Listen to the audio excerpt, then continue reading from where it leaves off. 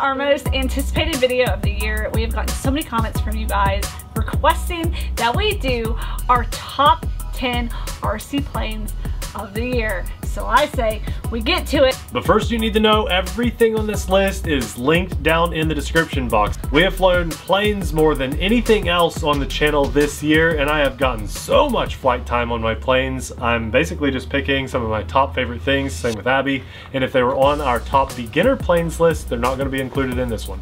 Our beginner plane list will be linked in the description box, plus it'll be at the end of this video if you want to watch that too. This list was so hard to make, but super fun. Let's get to it. Number 10 on our list is the E-Flite Ultimate 3D biplane.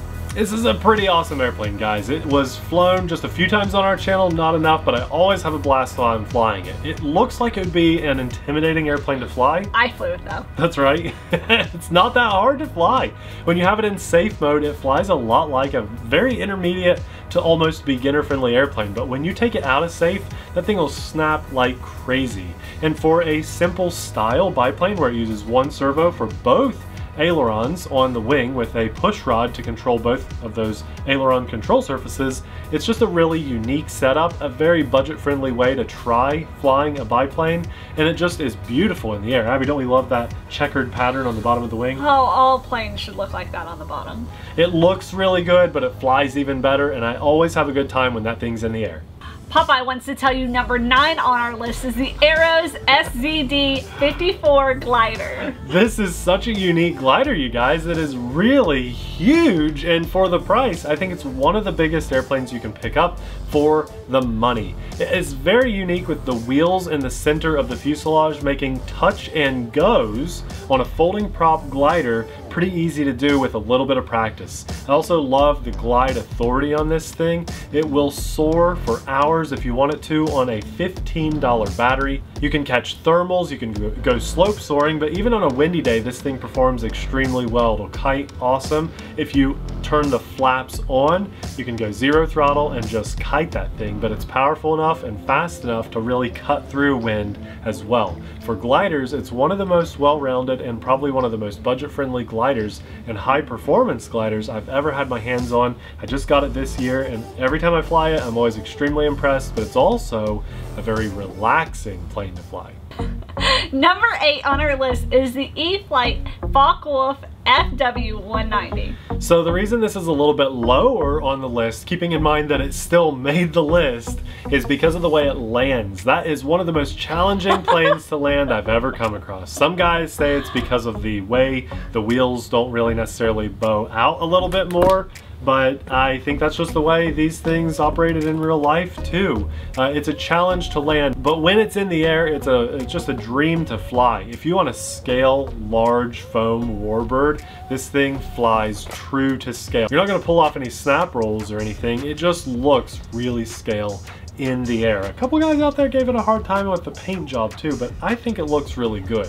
I think it's just because of its size. You can really see that attention to detail or lack thereof, and it's all really opinion based on how it looks, but I gotta say, when that prop is spinning and you've taken off and you're in the air and those retracts are up, this thing is just beautiful. You just got to brace yourself and get ready for that challenging landing. So that's why this is number 8 on the list. Now remember, I know we're flying through these a little bit fast. If you guys want to see more depth and detail about all these, buy the link down in the description box where we have all these. We'll also link one of our videos, keeping in mind that we actually have a handful of videos for each one of these. So if you're interested to learn more, type in YouTube, TheRcSaylors, or just RC Sailors, and the name of the airplane, and our list of videos will come up. Number 7 on the list is actually our smallest plane on the entire list. It's one of my favorites, the Ultrix 600. This is so mind-blowingly crazy fun to fly.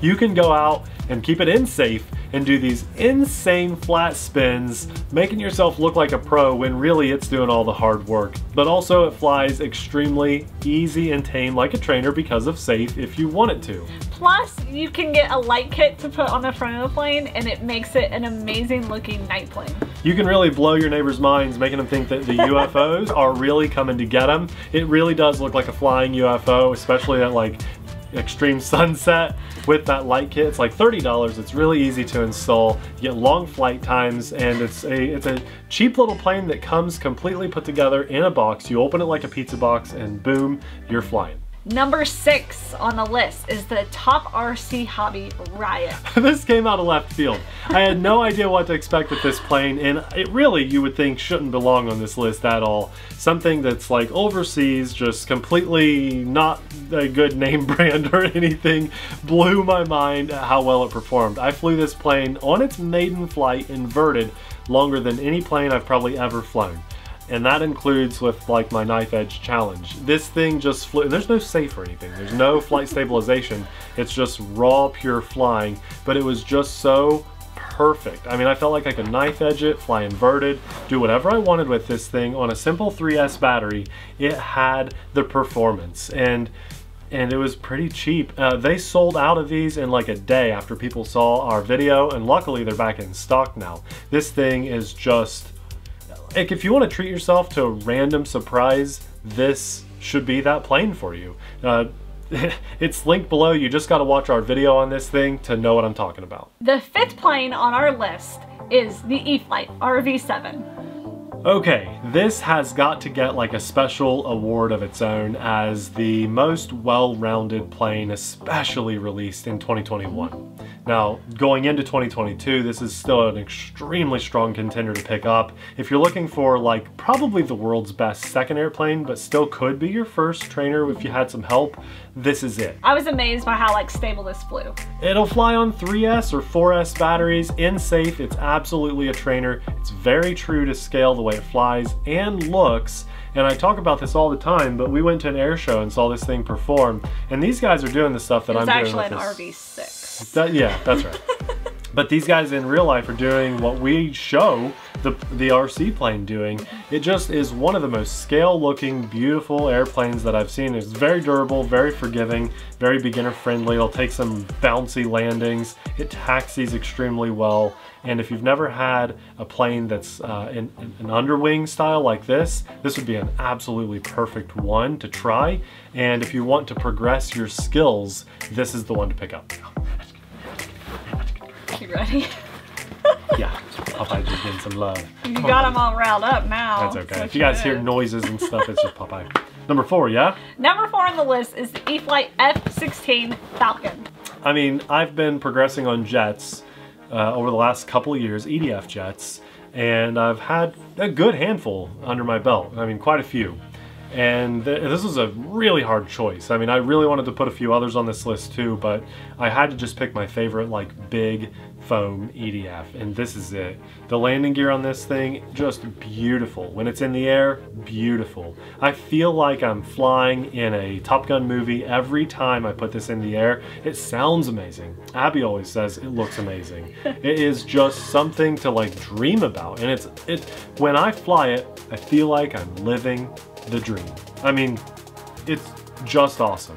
I don't think this would be like the best applicable airplane for everybody out there, but with like where we fly, the progression that I've had on jets, this is just like my happy zone when I'm flying this thing. So if I want to be at my most happy level, flying, adrenaline pumping like crazy, an EDF, this is it for me. I'm not saying that would be the best one for everybody, but I know a couple other guys that have one too, and they also absolutely love it. It's a treat. This is like, you get to fly this, you have just treated yourself. I'm not offended at all. That you don't fly it? That you haven't flown it? No, now you're talking about this airplane. No.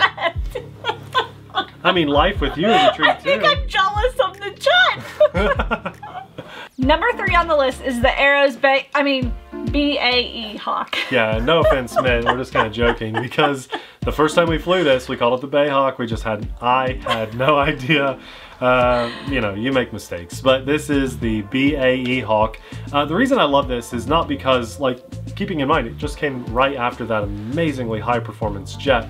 I actually ranked this a little higher because of its price point, and ease of access to everyone else. Like I just said, the 80mm Falcon might not be the best jet for everybody, but this thing, you can literally fly it in 5-foot tall fields, you know, when the grass is super, super high, because it doesn't have landing gear that could break. You hand launch this every time, you land it in grass every time, and it comes with this awesome flight stabilization system that just works. You just hook it up to whatever receiver you're flying with, and it absolutely works. It flies on a 3S battery. It's like a high performance, budget friendly, intermediate or maybe even beginner level jet.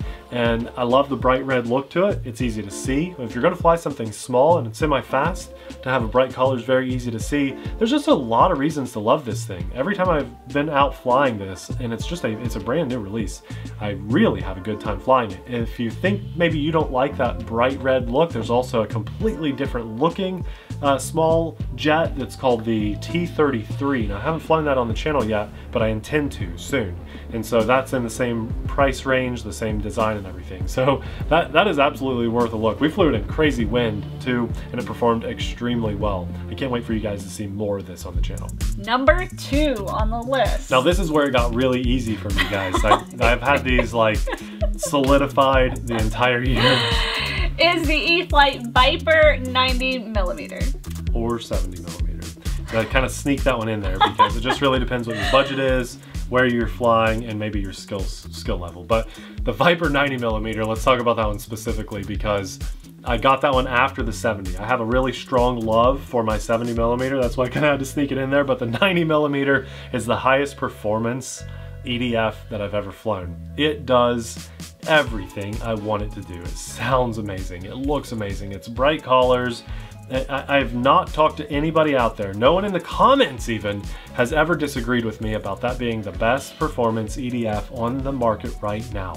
Whatever E-Flite did, whatever magic they included in this plane is just perfection. Finally, we can say something, it's not absolutely perfect, but it's as close to perfect as it gets right now. I've seen just a ton of people pick this thing up and love it, and the wait list to get them continues. This is one of those things that's been out long enough that you would think that the back orders should be caught up, but they're not, and they're not for a reason. Hobby shops still drool over getting these in stock. People still drool over getting to fly it for the very first time, and there is a strong absolute reason for that. It is just sheer performance. I love it. I think its roll rate, its snap roll rate, its climb, its flight envelope, its predictableness is all better than the 70mm. If you've ever flown the 70mm, whatever you love about that is amplified on the 90, and whatever you don't like about the 70 is just eliminated on the 90mm. I absolutely love this jet, and I am very proud to say that it is number 2 on the list for our top planes this year. Number 1 on the list is the E-Flite Turbo Timber Evolution. I think that's easy too, just like a no-brainer. I mean, it's just a really, really, really good plane that's just been made even better. I think one of the biggest things that they did with this is just putting the battery hatch on the top. It sounds so small, but it's such a big deal. They already had an amazing, I mean, it started with the Turbo Timber, then the Turbo Timber, they have the UMX Timber, the UMX Turbo Timber, now they have the Turbo Timber Evolution. They also have the Night Timber X. I had a really funny TikTok video, but we never got around to making it. Also the really Timber regret X. not making it.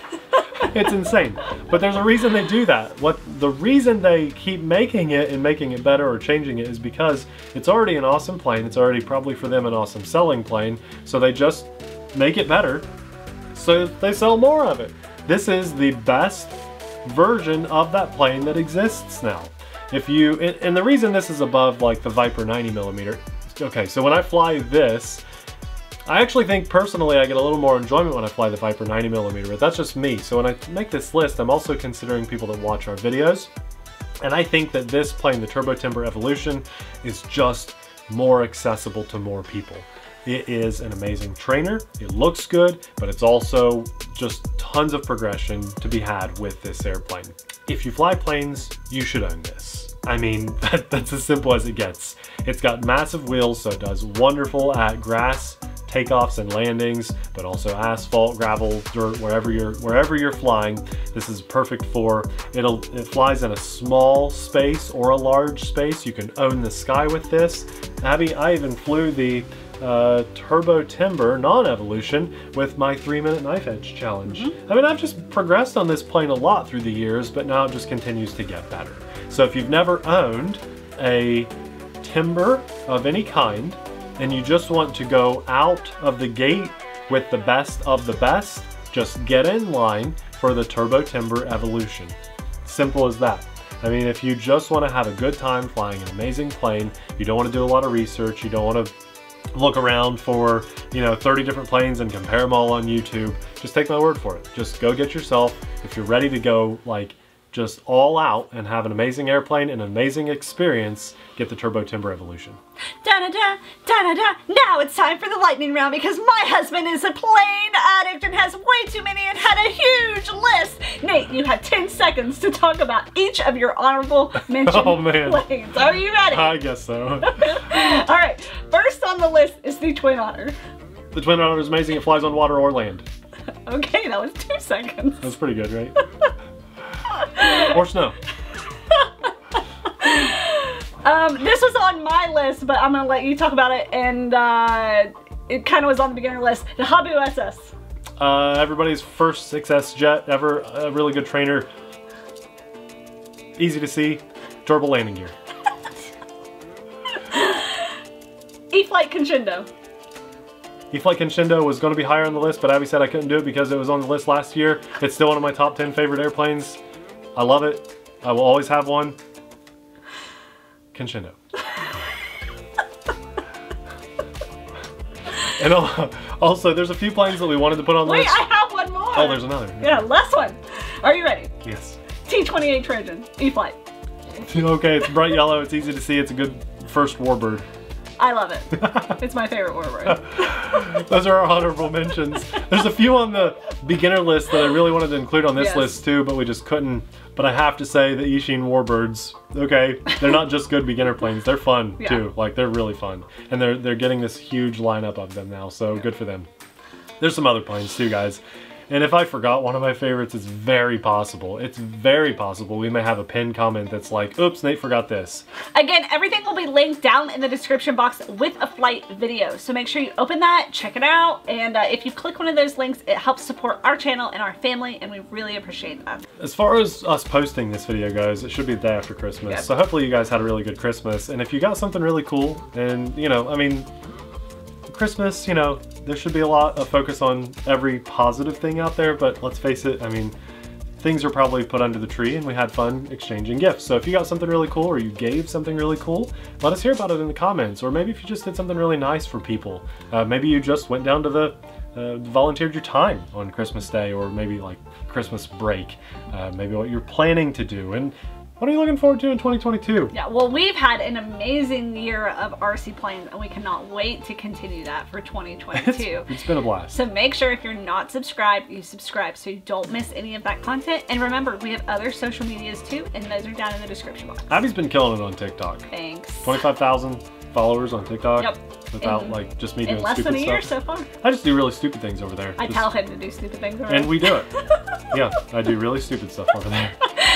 So for an amazing year of planes, and for that to continue, I just want to thank God, because without him, we would not be able to bring this amazing content and just have each other's backs and just have fun with this hobby. So thank you, God. Also, a massive thanks to our Patreon supporters. You guys have had our backs like family for years now, a lot of you, and we thank you so much from the bottom of our hearts. Sincerely, you guys, you really are family to us, and I hope you understand that. Thank you, thank you, thank you.